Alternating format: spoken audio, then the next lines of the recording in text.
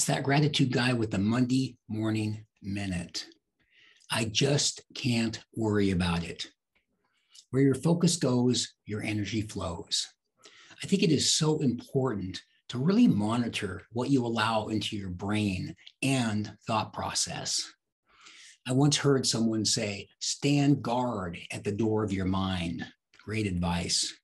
Sometimes when I hear something, I say to myself, I just can't worry about it. Save your energy for things that are meaningful and deserve your brain power. Your brain is under constant attack. A human being can go 3 weeks without food, 3 days without water, 3 minutes without oxygen, and only 3 seconds without a thought entering your brain. Being grateful will give your brain a break. Your brain and your body will thank you.